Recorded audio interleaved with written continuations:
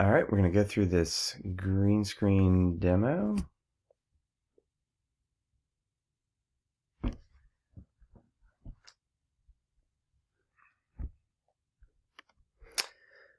Open up Premiere, make a new project.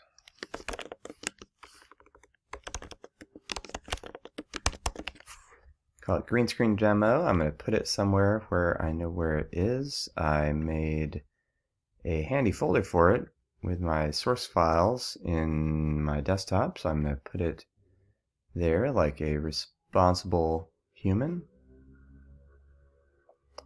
Great, that pops up. I'm going to go grab those source files and drop them in there. You will probably not need most of these for the homework, but because you'll have your own green screen that we shot in class. But here we go. I'm going to grab Central Park, that's my backdrop, drag it in as a clip, and you could always, if you wanted to, open that clip up first, edit it, make it shorter, longer, whatever, and then you're going to use your green screen. I'm going to use this picture of swimming salmon. That's lovely. Oh wait, that's not the right one. Sorry. Fish. There we go. That's clearly superior. This is longer than my background clip. Grab it and shorten it. If it doesn't snap to the end, make sure that you've got that little snap thing on there. So those clips are in there now. If I toggle this on and off, right? Both the same size, aligned, all that good stuff. But obviously green screen is not in effect. To do that, I'm going to go into Effects.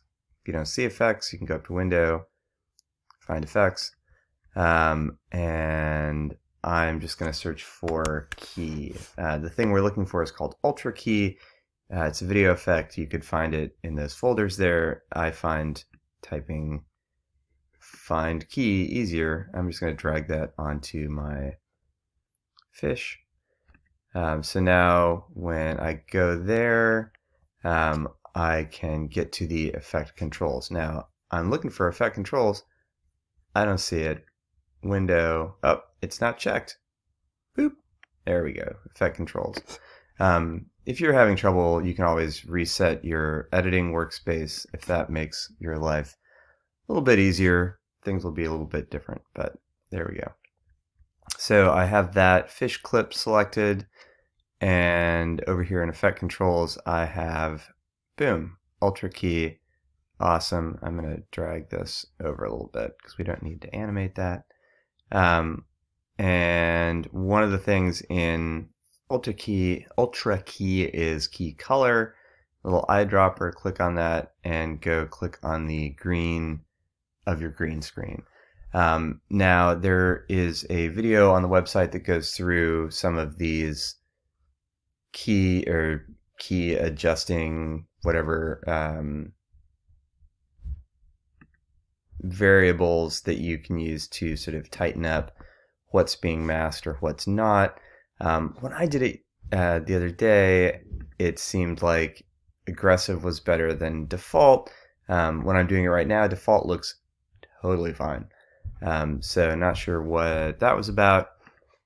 You may also find when you go and click on this that you get a pop-up saying, hey, Premiere needs permission to record your screen. If you see that, that is totally fine. You should go ahead and do it.